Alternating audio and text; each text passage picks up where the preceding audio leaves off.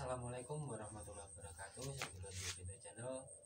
Nah, pada video kali ini saya mau makan di luar. Ini menunya mie goreng.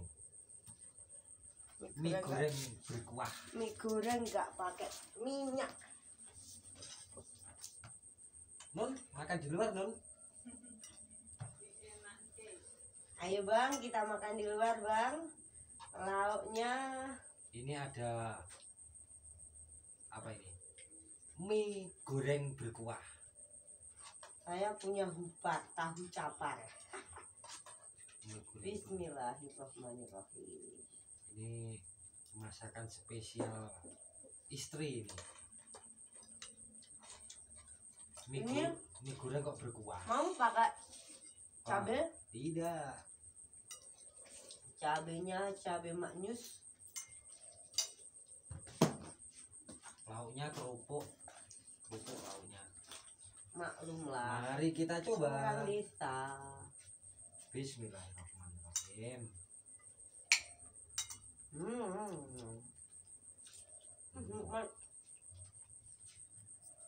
Walaupun sederhana, kalau kita makannya bersama-sama itu sangat nikmat.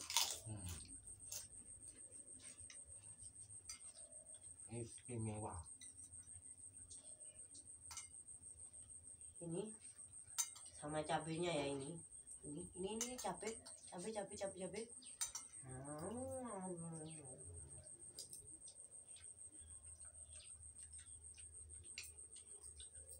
Hanya ada di Indonesia ini lur. Makan mie sama nasi. Nah, makan mie sama nasi. Namanya minas. Mie camnas. Mie campur nasi. Kerupuknya juga renyah ini.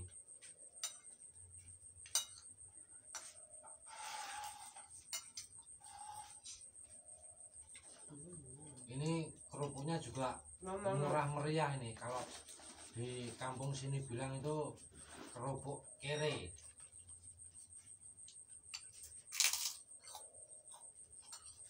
Yang penting yang makan nggak kere. Kenapa dikatakan kerupuk kere? Karena kerupuk ini digoreng tanpa menggunakan minyak. Ini menggorengnya menggunakan pasir. Makanya namanya kerupuk kere. Disingkat jadi kure. Krure.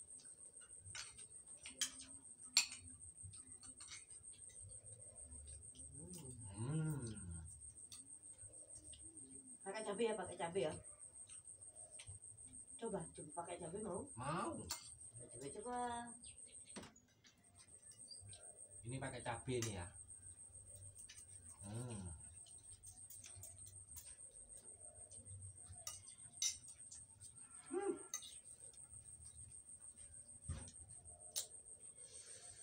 Auto pedes loh.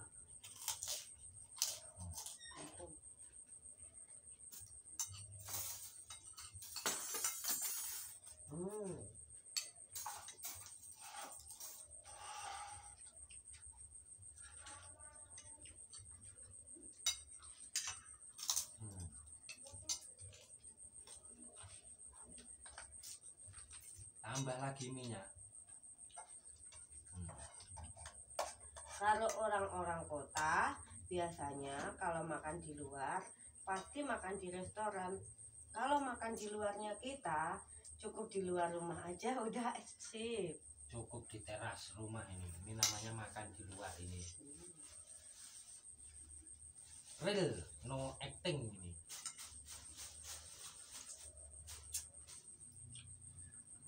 No prank.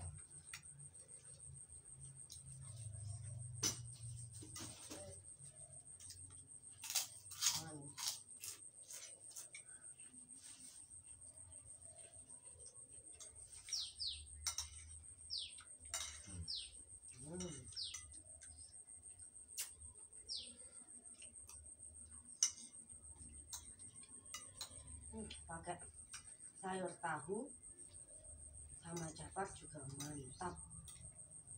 Pasti di kota-kota nggak ada ini menu tahu menu ala Ndeso sama capar, menu ala Ndeso. Besok-besok aku buatkan videonya masaknya ya. Menu ala Ndeso kletuk.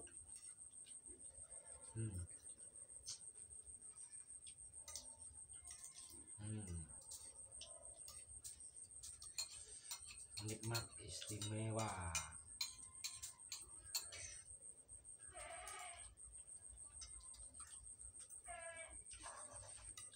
Nambah telur sedikit.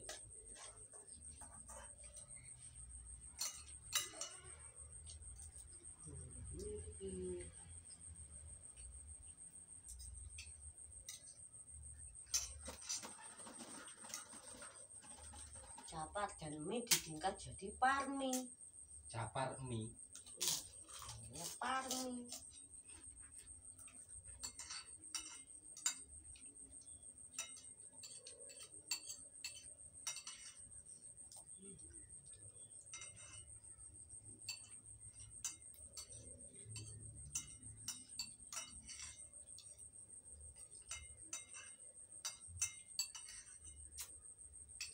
Alhamdulillah. Oh, masih ada lagi. Nih, mau nambah lagi dah. Ini aja cukup. Tinggal sedikit, ini saya habiskan sekalian ya.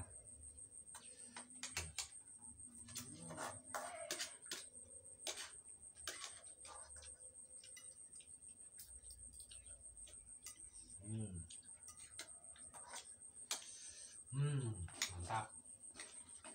Ini nambah kerupuk.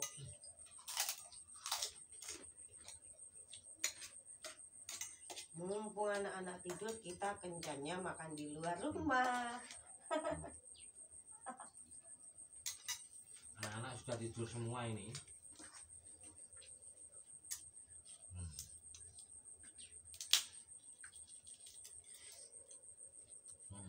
Ini makan di luarnya masih sore.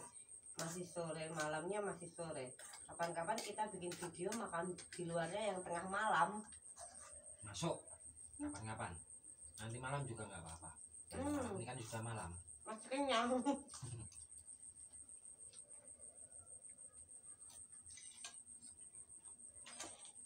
Kalau tengah malam kita makannya di luar, jangan di teras tapi di halaman rumah. Cocok. Cocok. Sambil menggelar tikar di bawah langit sambil melihat bintang-bintang.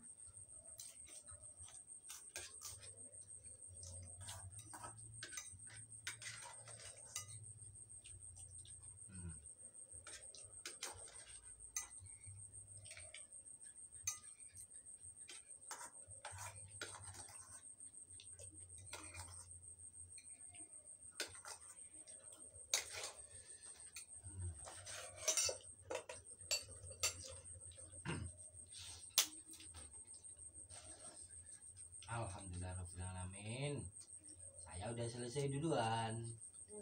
Saya belum selesai.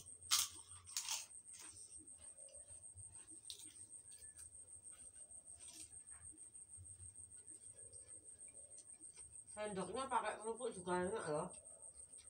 Mantap bener.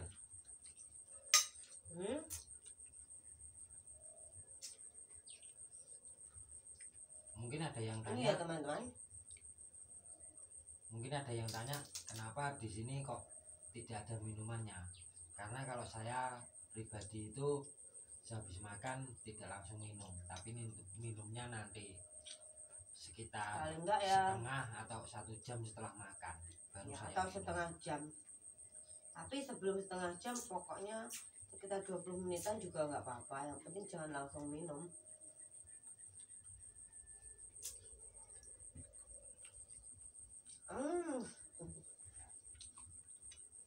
Repatan.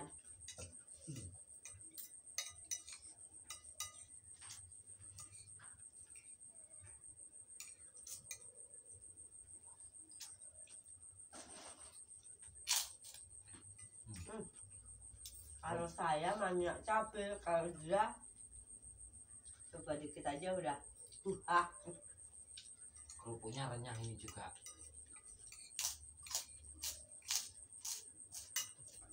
ya ini enak kerupuknya. Cocok buat lauk, juga cocok buat cemilan.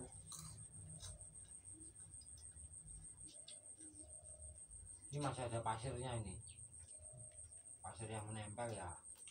Ini kan digorengnya pakai pasir ya. Tapi jangan salah ya, pasirnya dicuci dulu bersih loh ya. Setelah dicuci bersih, dikeringkan dahulu, baru kalau sudah kering dipakai menggoreng.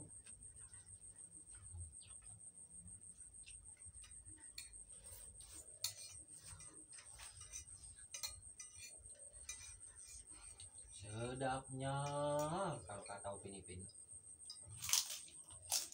Sedapnya.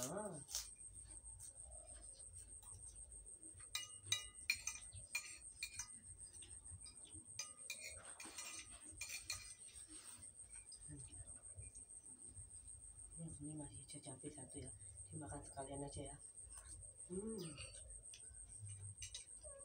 Cocok. Alhamdulillah. Semoga bermanfaat. Assalamualaikum. Bye bye.